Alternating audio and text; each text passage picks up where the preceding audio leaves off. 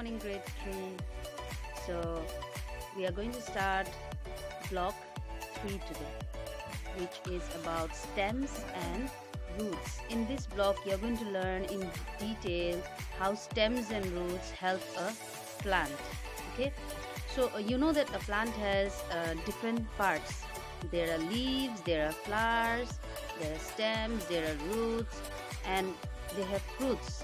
And each and every part of a plant helps the plant to live in its surroundings. Okay, now so in this topic we are going to learn something more about stems. Okay, so we have an activity today. I have a white flower with me. I think this is a very common flower. This is called a peace lily. Most of you may have it in your garden.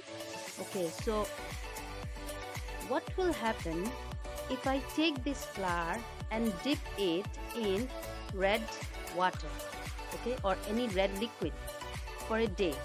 What do you think will happen to this flower? This flower is actually white in color. Okay, now I have forwarded to a page of your worksheet.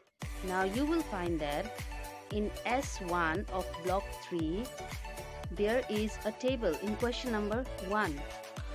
Okay, so in question number 1 you are supposed to, there are 2 columns. In the first column the question is, what will happen to a white flower if it is kept in a red liquid?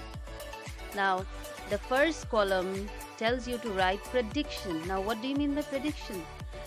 Prediction is nothing but making a guess. What do you think will happen? Okay, you may come up with different answers, it doesn't matter. Prediction means what do you think may happen. Okay, for example, I can predict by looking at today's weather that it may rain. Yes, it may rain or it may not rain. It does not mean that predictions are always going to be correct. So you just need to imagine that if you keep a white flower in red water, what will happen to the flower? Any changes? Do you think there will be any changes? So you can write that.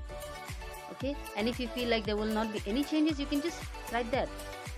But in the second column, I will send you another picture which actually shows what happened to a white flower when I kept it in a red liquid for a day.